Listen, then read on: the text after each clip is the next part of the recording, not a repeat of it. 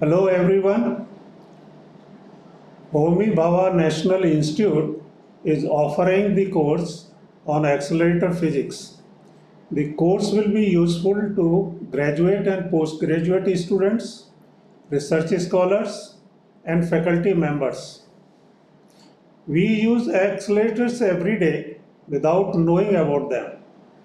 The CRT-based televisions and microwave ovens are very efficient accelerators. In fact, accelerators are an integral part of our life.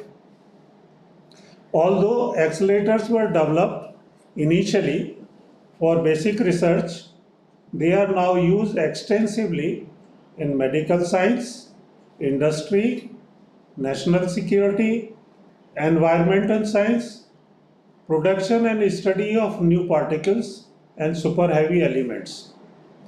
Isotopes produced using accelerators are used for diagnostics and treatment. Electron accelerators are used for food irradiation and cancer therapy, and also as synchrotron radiation sources for material science research. Recently, it is proposed to use accelerators for nuclear energy generation through ADS, which is accelerator-driven subcritical reactor system, using thorium as a fuel, which is abundantly available in India. These thorium-based systems are expected to be inherently safe. Also, it is estimated that thorium available in India can solve the nuclear fuel problem for about 500 to 600 years. Depending on how voltage is generated and acceleration is done, accelerators are categorized as DC accelerators and RF accelerators. RF accelerators could be linear or cyclic. Today, accelerators in the energy range of keV to TeV have been built. About 35 to 40,000 accelerators are in operation world over. In DC accelerators, the charged particles are subjected to potential difference only once, and hence they are accelerated to not very high energies. However, DC accelerators are still popular as they can provide beams of high resolution, which is a requirement for nuclear reaction studies, particularly nuclear spectroscopy. In RF accelerators, a low voltage is used repeatedly to get high energy beams.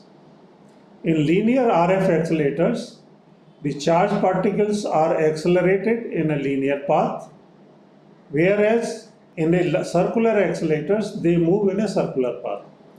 Linear accelerators are expensive due to their large lengths.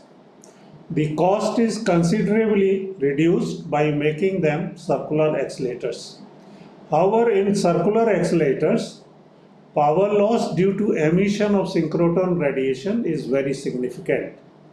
There is no power loss due to synchrotron radiation in linear accelerators, as beam bending is not involved.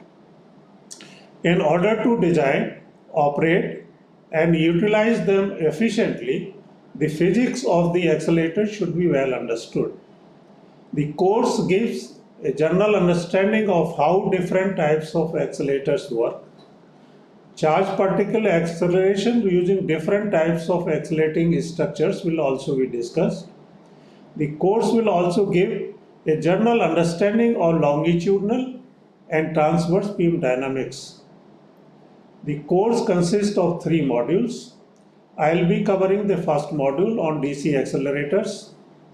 Professor Rajni Pande will be teaching linear accelerators. Module 3 on cyclic accelerators will be given by Professor Amalendu Sharma.